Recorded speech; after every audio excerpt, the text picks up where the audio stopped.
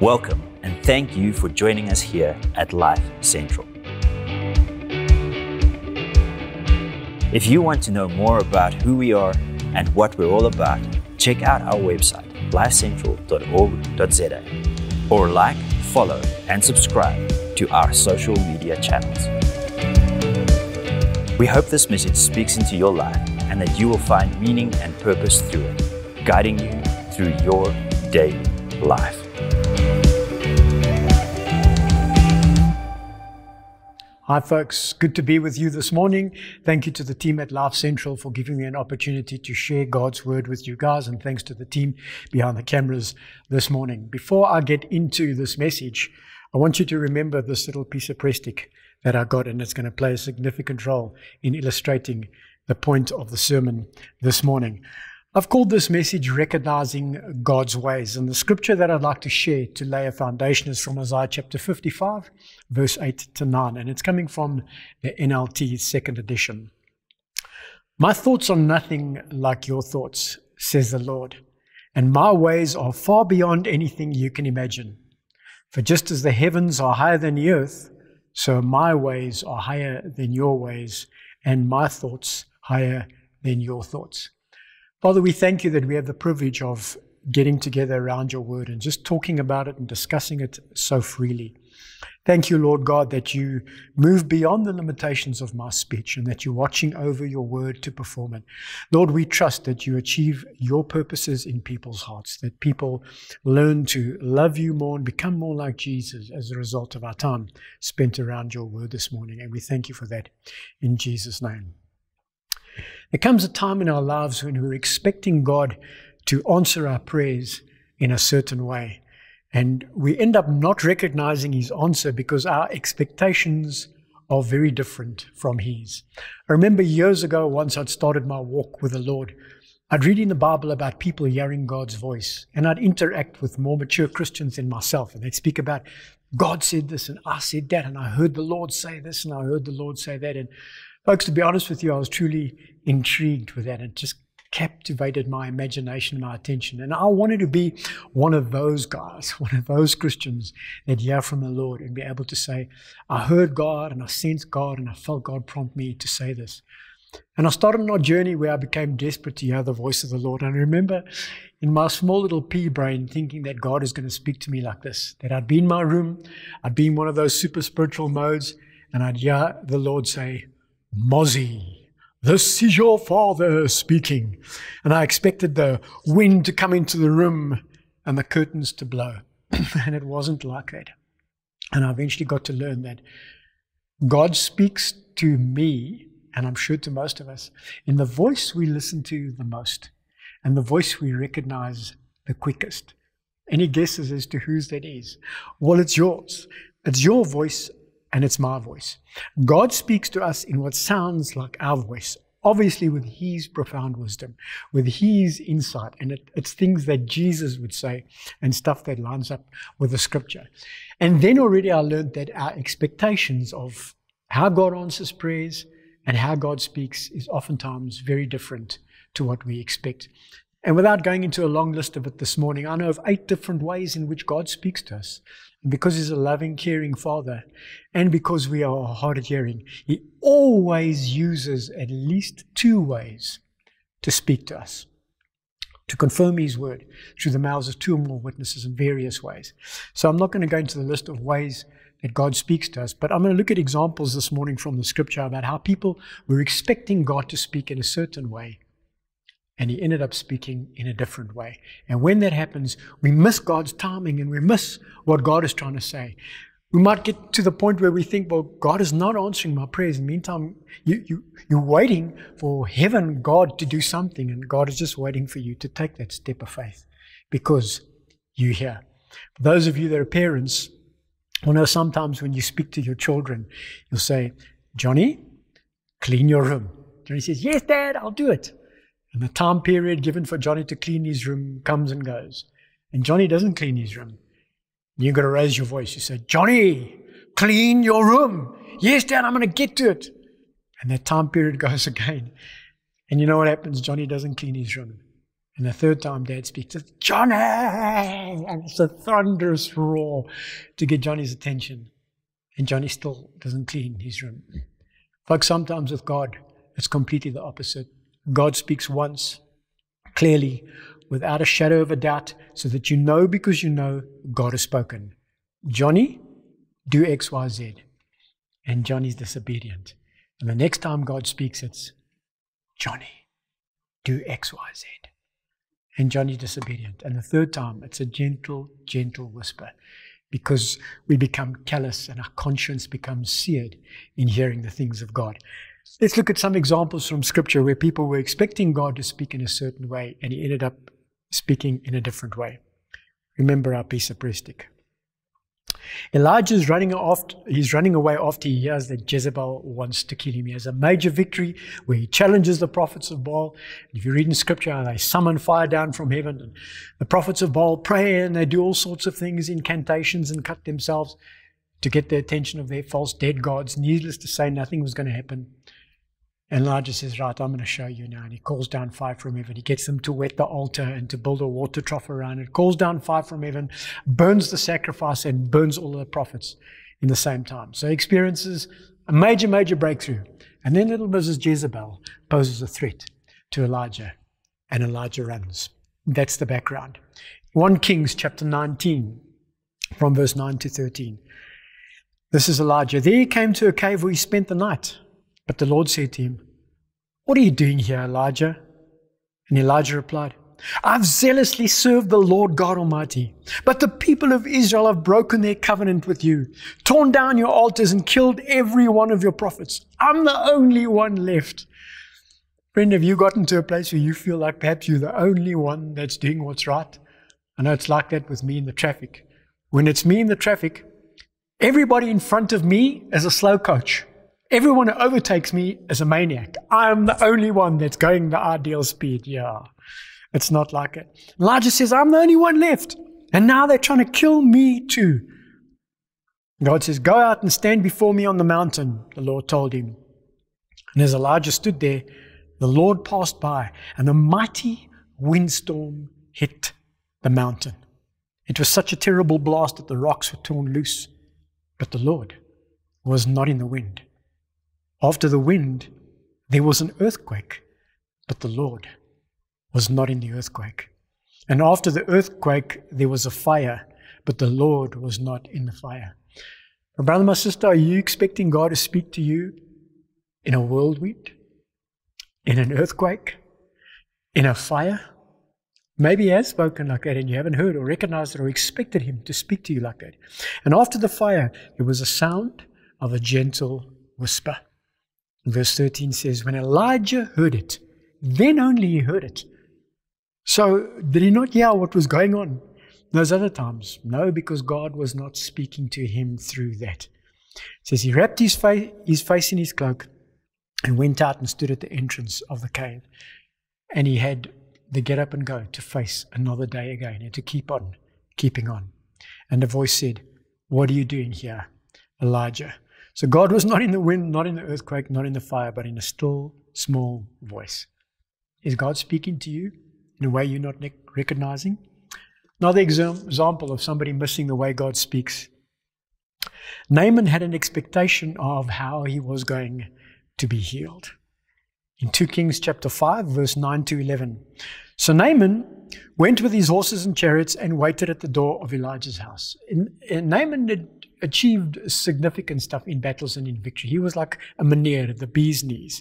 So I think perhaps he had a sense of entitlement and expectancy for God to heal him in a certain way. So Naaman went with his horses and chariots and waited at the door of Elisha's house, the great prophet Elisha. But Elisha sent a message out to him with this message. He didn't even go and see the dude personally. He just sent a messenger. Not disrespectful. That's just the way it went down. Go and wash yourself 7 times in the Jordan River. Then your skin will be restored and you will be healed of your leprosy. We know that leprosy is a type and a kind of, or a shadow of sin. So Naaman was being used of God and had a measure of success in his life, but there was this thing in his life. I wonder, what is the leprosy in your life, my brother, my sister, that God wants to speak into this morning? So it tells him, go down to the river, wash yourself 7 times in the Jordan River, and you'll be healed of your leprosy. But Naaman became angry and stalked away. I thought he would certainly come out to meet me, he said. He's speaking about the prophet Elisha now. I expected him to wave his hand. That's like the charismatic thing. Hallelujah.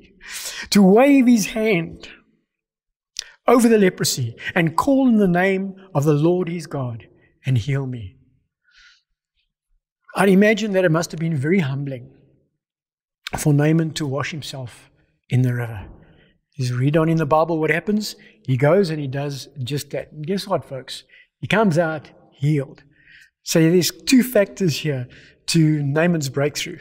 First of all, humility. He had to humble himself and go wash in the simple old Jordan River. And not once, not twice, but 7 times. And then obedience. So he had to have humility and obedience for him to experience his breakthrough and healing in his life. Jesus tells the people that they can recognize the weather, but not the signs of the times. In Matthew 16, verse 1 to 3. One day the Pharisees and the Sadducees came to test Jesus, demanding that he showed them a miraculous sign from heaven to prove his authority. How's the audacity of that, guys? It's the Pharisees, the Sadducees, the couldn't sees and the wouldn't sees and the refused to sees.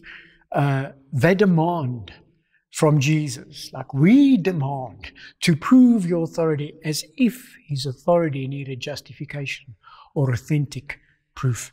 There was a time that Jesus says, if you don't believe my claims because of what I say, just believe in me because of the miraculous works that I do. Why could he say that? Because before him, folks, nobody had ever done or seen anything like that, and or spoken like Jesus did. And he said, you're battling to believe me. Just look at the fruit in my life. And these guys demand a sign from Jesus. The audacity. And Jesus replied, you know the saying, red sky at night means fair weather tomorrow. Red sky in the morning means foul weather all day. You know how to interpret the weather signs in the sky, but you don't know how to interpret the signs of the times. How many folks are at a place where we quickly and very easily believe media before we believe the scriptures? So if a person has a website and you've seen it on the internet, and even if you've read it on Wikipedia, well, it must be so because I found it on the internet, without us making the time to research it and check it out ourselves. There's very, very valuable, helpful sites where you can go and check the authenticity of certain claims. I know one of them is Snopes.com, I think it is, and other one is gotquestions.org. The latter one is Christian-based. I don't know about Snopes, but it's a fact-checking group of people that go and check the authenticity of facts. So we see something and we quickly spread the rumor. I read it, yeah, or I saw it there. We say, hey, have you heard? Or we become part of the they and we say, they say. Well, I'm not the oldest of folks around, but I've been living long enough to wonder, who are the they? Where are the they? Those folks that say these things. So Jesus says, you can interpret all the signs of the weather. You're not even recognizing the signs of the times. What were the times? The time of their visitation. The time of the fulfillment of the prophecies where him, the fulfillment of their prophecies, Jesus, God in the flesh, God amongst men, Emmanuel, came to them to set them free, and they could experience freedom and liberty by just believing in him. And they didn't recognize him, guys and ladies, to the point where they crucified him. To the point where they said, no, rather give us Barabbas, rather give us the condemned criminal than our Lord and our Savior. Talk about missing the boat, just not getting it, not seeing what God is saying. What were they expecting? They were expecting a mighty king to come and topple the oppressive government of the day. I'll be the first to raise my hand this morning and say, there's times I've prayed like, Lord, You know, we should be praying for the government. I've prayed for them. I've prayed like Psalm 109 and verse 8, let their days be short and another take their place. Instead of praying in all sincerity, Lord, may they come to saving knowledge of Jesus before Satan steals their lives. You see, folks, even though platforms of authority are not exercised in a godly way, the scripture teaches that all authority, including the authorities in this nation, have been given by God. Yes, they're not exercised in a godly way. They were expecting Jesus to come and be like David and just topple the government of the day and establish the rule and reign in the kingdom of heaven. Hallelujah. It did not happen like that. What did he do? Their prayers were not answered like they wanted. He came and he taught them to live in the midst of that mess. You see, they were praying for the storm to stop, where life was about learning to dance in the rain. There's a time when Jesus showed the miraculous and came walking to the disciples on the boat, on the water in the boat. And if they hadn't experienced that, they wouldn't have seen that dynamic aspect inside of the nature of Jesus as well, to the point where they'd wonder, who's this? That even the wind and the waves obey him. I submit to you folks, sometimes God allows us to get in situations where we can't phone the prayer chain and get them to pray for us, or our care group, our life group, our home cell, our church, our leadership. There comes a time where we're going to have to find an intimate connection with the Lord ourselves, and for us to experience what I like to call our personal Gethsemane. What's that? Jesus was alone in the Garden of Gethsemane. When he needed his support structure, his circle of friends around him, they were busy sleeping. And he had to have intimacy with the Father alone. There's going to come a time where we're going to need that. God will do whatever it takes for us to get there, because then our character and our Christ-likeness will grow more and more. So Jesus tells them, you recognize the signs of the times. You're not even recognizing the time of the visitation of your Savior. So the question I'd like us to ask ourselves this morning is, in what ways could God be working in South Africa that we perhaps are not recognizing? Think about that, folks. You know, if we, factually speaking, look at what's happening around us, there's factually very little to look forward to. But if we believe the scriptures that says that the knowledge of the glory of God will cover the earth, that includes South Africa, yes, it includes us, will cover the earth as the waters cover the sea. If we really believe that this is not people speak about this tip of Africa as God forsaken. There's no such place as God forsaken. There are people who have forsaken God, but there's not a God forsaken place. Folks, what lessons is God wanting to teach his church in South Africa, here, in this time, here and now? The scripture says that God has pre-appointed the times and the borders of where we live. I think it's Acts 17 and verse 26. Not 100% sure on that reference, but check that verse out. Now, God has predetermined where we live.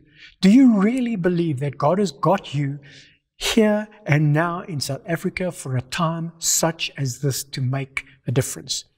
We're children of light, right? Where are we called to be light? We're not called to be light in the light. We're called to be light in the darkness. And I wonder, what is God saying to me?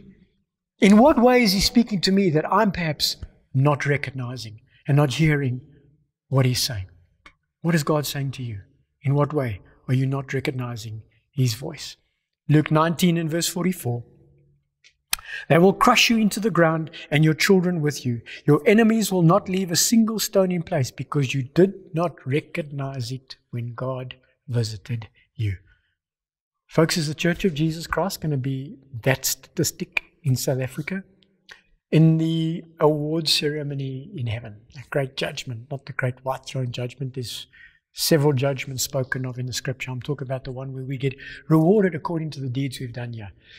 What are we going to say as the Church of Jesus Christ? One of the judgments is the judgment of nations. When South Africa, the Church of Jesus Christ in South Africa is judged, what are we going to say? Yeah, but Lord, it became difficult.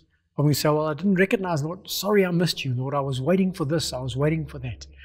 Reminds me of that incident where a particular town was hit by floods. And the believer was trusting God to come and rescue him. And the flood waters were outside his house. And a boat came by and said, we're here to rescue. And he says, no, I'm trusting God. And the water rose.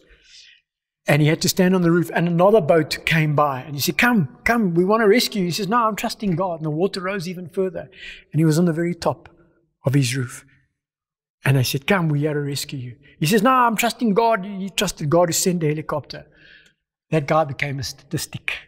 He ended up becoming fish food because he didn't recognize the 3 ways in which God sent for his deliverance and his salvation. God will sometimes use the most unlikely people and unlikely circumstances to speak into our lives. He's used a donkey. Who's he using to speak into your life? Perhaps it's that person that you don't like too much. You don't really like to hear what they want to say, because almost always when they speak, it's the truth, and the truth hurts a little bit. Perhaps the truth is demanding change that you're not quite ready to let take place in your life yet. So God will use strange people, strange circumstances. What will help us understand these things is remembering that God is always wanting us to grow and become more like Jesus. God is always up to something, and it's always up to something good. His motive always was, always will be love. Love for you, for us to become like Jesus. John 12, verse 28 to 29. Jesus says, Father, bring glory to your name. And then a voice spoke from heaven. One voice spoke from heaven. I've already brought glory to my name, and I will do so again. And when the crowd heard the voice, some thought it was thunder, while others declared an angel had spoken to him. Can you see how different people are at different places in their lives? Some heard thunder. Others declared it an angel to have spoken. And one voice was heard, and they had different ideas as to who or what had happened. What are we to do then in order to recognize God's ways, God's voice, and God's timing in our lives? I don't know about you, but I don't want to live for a God who I never hear, who I never receive communication from. And dialogue with God is just that. Talking to God is not me waking up in the morning, coming with my shopping list before God. I tell him what I want, when I want it, how I want him to give it, and I usually want it yesterday. A living, loving relationship with a living God is dialogue, where we make the time to sit down, shut up, and listen to what he has to say to us, to be still and to know that he is God. So what are we to do? A key is having a mind shift and a change of heart. Romans 12 and verse 2. Don't copy the behavior and customs of this world, but let God transform you into a new person by changing the way you think. Then you will learn to know God's will for you, which is good and pleasing and perfect. Last scripture, and then I'm done, and I'll get to our little piece of breast stick. 1 Corinthians chapter 2 and verse 16. Who can know the Lord's thoughts? Who knows enough to teach him? But we. There's an emphasis, but we. That's God's children. Born again men, women, and children of God who live like Jesus and love like Jesus, who follow hard after Jesus. But we understand these things, for we have the mind of Christ. So to summarize and to recap, God speaks in ways that we sometimes do not understand. God will use circumstances and people from the most unlikely places that we perhaps will not recognize. And for us to understand these things and to recognize God's voice, we need to believe that God is always up to something and it's always for our good. And then to have a change of mind and a change of heart. And to hold on to this promise in the Bible. 1 Corinthians 2 and verse 16, we have the mind of Christ. Before I started sharing with you folks this morning, I grabbed hold of this piece of press stick. This piece of press stick is pretty much like us. This piece of press stick just had to be soft, pliable, and malleable in my hands. It has no clue what shape I have in my mind and what I want it to look like at the end of this message. And our life is like that, folks. We must willingly and gladly place our hands and our lives in the hands of the potter and let him shape us and mold us and change us. Are you a little bit square and set in your ways?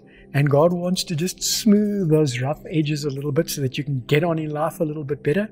Or are you so round and smooth and so cool that you roll uphill and God wants you just to conform to his ways a little bit? Are there parts of the old you that God perhaps doesn't like because it just doesn't look and sound and act like Jesus. And he wants to do away with it and change you into somebody that is more like Jesus. Or has the devil stolen, killed, and destroyed so much in your life that God wants to add and complement your life and bring you blessing upon blessing upon blessing? Thank you for making the time to join us this morning. I trust that if you allow Him, God will challenge you and help you to understand that God's ways are not our ways, and recognizing God's ways will get us well on our way to stepping into the kingdom things that He has for us. May Almighty God bless you and keep you. May God make His face shine upon you, be gracious to you. May God lift up His countenance over you and give you His supernatural peace that surpasses all understanding. Take care and have a great week.